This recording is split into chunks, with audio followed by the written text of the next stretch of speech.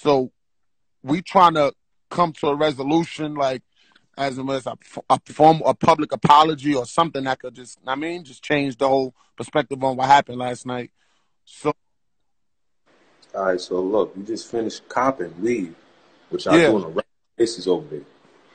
Regular basis. So I know there's a few guys that know my face. yeah, Right? So they know we wasn't there for long. I ain't gonna lie, they knew. yeah, So boom, we finished copping. That's as you can see me in the grave. I'm telling yeah, them, yo, we weed. They not yeah, hearing that. They just coming, like they just coming faster. So I'm like, oh, all right, yeah, I see what this is. So I'm out of here. And for me, I'm out of there. Me and my sons was, the cops wasn't helping us. I knew that because for me, Oh, the cops stood there and like, all right. So it's damn, another video. It was another video, right? Y'all was running, right? yeah.